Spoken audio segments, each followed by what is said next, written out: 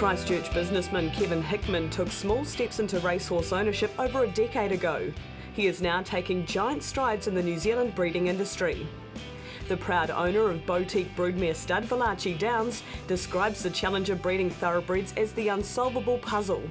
But last season, a couple of those pieces fell into place when Hickman bred and raced Group 1 New Zealand Derby winner Silent Achiever.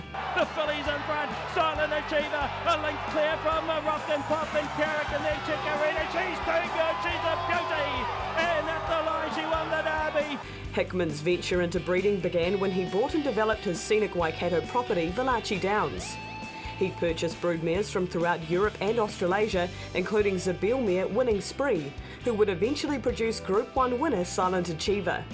Picked her up at a dispersal sale. I think paid about $12,000 for her, which was amazing, and it's sort of really a theoretical purchase. Zabeel mares, I think, are always going to be gold in the foreseeable future. And she has a fantastic tail line. She's from La Troyne, Black Helen, one of the great bottom lines in the stud book, really. And so I thought we stole her, and I think the first foal was another chance taken, and he's won, and he placed third in Group 2, and the next one was Silent Achiever, so we sort of struck a wee bit of gold there. The offspring of Winning Spree is described by Hickman as fairly ordinary. He chooses not to get caught up in physical type, but rather focusing his attention on the genetics involved in breeding. This theory led to the mating of Winning Spree to Waikato stud sire O'Reilly. Well, I think with Zabeel, he gives a lot of guts and a lot of stamina to horses, and you need a wee bit of sharpness there often, I think, to get the potential. So O'Reilly was a really good candidate, I think. O'Reilly's great to breed to because he has female lines in the outgo and he has ruler, which frees up all your Northern Dancer sort of male, what we call roadblock sometimes. So he's always good. He had a lot of speed himself, but he puts stamina into his prodigy as well. But I thought that was an ideal cross. It's very well sex balanced theoretically. I'm a bit of a theorist.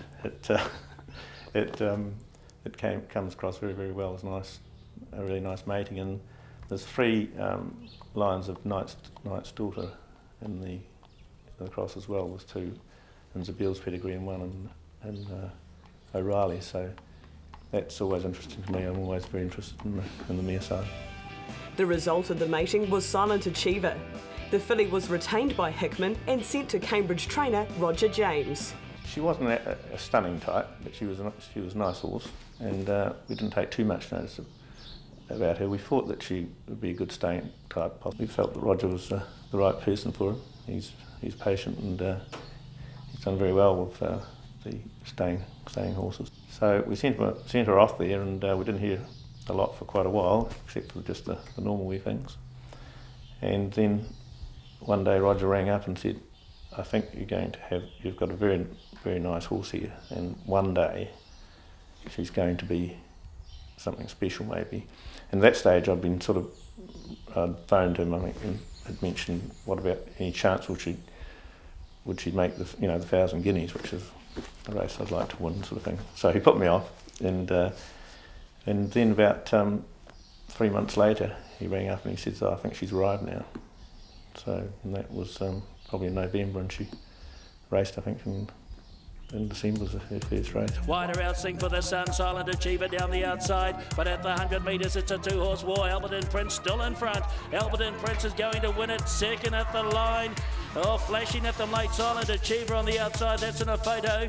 That sort of told us that we had something special, because she's her usual sort of dropping out the back and leaving herself about 100 and something metres to pick up in the straight, and she very nearly did it in that first race, and and we knew we had something for a real turn of foot then, and just sort of got better really. 2 lengths away, Silent Achiever is starting to stretch out down the outside. Shuka in front of the 150, coming after it here, Silent Achiever strongly now. Shuka, Silent Achiever, in behind them Lady Cravan, Silent Achiever. The filly's got the lead short of the line and she'll win the championship stakes. Sacred Night the leader, here comes Ocean Park, following him through a Silent Achiever. In behind these then we've got, guess what, Ocean Park made the lead. Silent Achiever about to come off his back now. Ocean Park and Silent Achiever, they drew clear. I reckon the filly's got him. She has. Silent Achiever, brilliant win. Here comes Silent Achiever down the outside. Carrick's coming after them with Shuka, then Travolta. Through on the inside, Mr. Shares and Tilda. Silent Achiever, she made the lead at the 200 metres, a length and a half clear from Carrick. Shuka's winding up late, and then Travolta. But Silent Achiever, here's your favourite. Here's your favourite for the Telecom New Zealand Derby next month. And she's a beauty, Silent Achiever. Here's Silent Achiever, and look at Carrick right down the outside. Now getting out Sorella. Carrick raised up, Silent Achiever. She's got a fight on her hand. Rockton Pop is running on there. Chikorita, the fillies in front. Silent Achiever, a length clear from Rockton Pop and Carrick, and then Chikorita. She's too good. She's a beauty. And at the line, she won the Derby. I think you dream about winning a Derby. I've travelled over England for about the last 7 years to watch the Derby over there in the Oaks, and certainly sort of races that you'd like to win, but it's not easy, and you have to have a bit of luck as well, or a fair bit of luck really. I get as much thrill out of a breeding horse as I do, you know, racing it. I'd like to build families, and I think this is an ideal opportunity to try and build around that family, and if we can keep breeding and expanding it, I think we've got that family back again to a certain degree with Silent Achiever, so it's up to us now to try to maintain the rage a wee bit.